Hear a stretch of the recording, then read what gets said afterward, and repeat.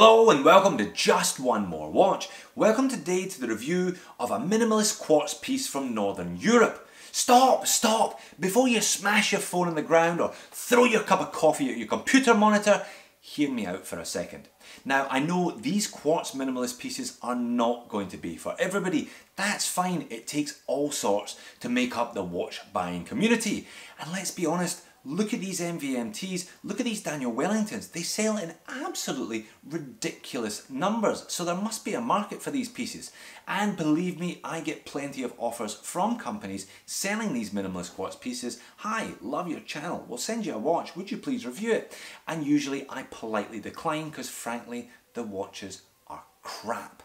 But I was delighted to look at this Lilienthal Berlin because it's a little bit different. It takes quartz minimalism up a notch. Let's flip the camera and get a closer look. So what are we going to do today then? Well, I find that opening the box is usually a good first step. Should be noted that unlike a lot of these other kind of pretender quartz Euro minimalist pieces that are made in China, this one is made in Germany, and that extends even to the packaging. This box is made in Germany. As mentioned, some nice little touches with this watch, take it up a notch. However, there is a flaw. There is a flaw on this piece that I would think is unforgivable on a $50 watch. And this is not a $50 watch. This is a $220 US watch. We'll get to that a little later on. So some lifestyle packaging type stuff, some postcards. You can tell all your friends that you bought a Lilienthal Berlin. And inside there is a very attractive, very simple looking little watch. Now on the Lilienthal Berlin website, there's a kind of choose your own adventure. There's a bunch of different cases you can choose from. There's also two different case sizes, 42.5mm. I went for the smaller 37.5mm. I guess this is more aimed at ladies, but I do enjoy the smaller size and I think it suits this style of dress piece. A few different case finishes, a few different dial colours and a whole bunch of different strap options. I've gone for a fairly conservative gunmetal black and brown number here today. So I'll get a good close-up on the watch. We'll do some dimensions and specifications. No loom shot because there's no loom. No movement accuracy report because there is a quartz movement in here. It's going to be pretty accurate, especially considering it's a Ronda. And I'll tell you what I think is the one flaw, the fly in the ointment of what otherwise is a very pleasant little watch. So as mentioned, this is the 37.5mm diameter version, 7mm thick, so super thin, only 43mm lug to lug.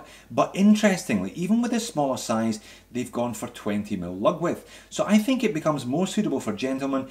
It kind of has a bit more wrist presence because of that. It is also easier to swap out if you do want to change the strap, but I don't think you'll want to change the strap. This strap is fantastic. Definitely one of the best leather straps I've come across at any price point, frankly. Certainly at this price point, handcrafted in Germany, genuine leather. Look at that. You know that's a quality item, just screams quality. Made in the south of Germany, tanned naturally as it says there, and a lovely little bit of pale blue stitching, that kind of vintage cross stitch just at the lugs there. And the nice blue matching the small second hand, the sub dial just above the 6 there. I always think a great idea using a small second hand on a quartz piece. It's not as noticeable the fact that it is a quartz piece. Another nice little detail here, pretty simple case, just a kind of bead blasted throughout. They've gone for an interesting crown. Now this is not all round, it is kind of polygonal. You can see there perhaps just little edges there, some angles on it. Apparently taking its inspiration from the World Croc in Berlin. So a couple of little touches just deviate this watch from the norm. So a fairly simple dial, this one today, just painted on the minute track around the outside rather than hour markers. I think that's a nice choice. We do have hour markers, just a 369 Island, the Lilienthal Berlin logo up there at 12 o'clock. There's a nice little circular indent there and another little concentric circle just housing the sub dial for the seconds hand. You can possibly make out there's some concentric circles all the way around. So they've kept it clean, and that all important made in Germany just above where the 6 would normally be. Again, nice simple skeleton handset there. No loom on those hands as mentioned.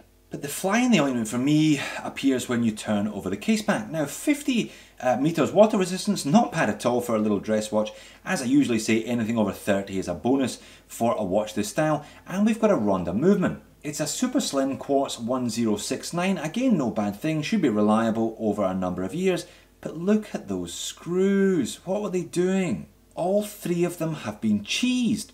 Now, made in Germany, you expect better than that. This one comes with a 30-day return policy. See, if I got one like that, I think I'd be on the phone to them. I'd be sending them pictures of that. That's not acceptable on a $50 watch. Certainly not on one that costs $220. There's just no excuse for that. And there it is, sitting on top of my 7-inch wrist. Super slim profile, this one. Nice 37.5mm size. Very, very comfortable strap. The strap definitely the star of the show here today.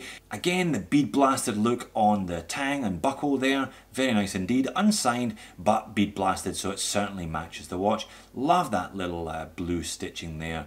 Just catching the blue secondhand. A nice colour scheme, this one. But as mentioned, there should be one to suit you, given the number of choices that there are available.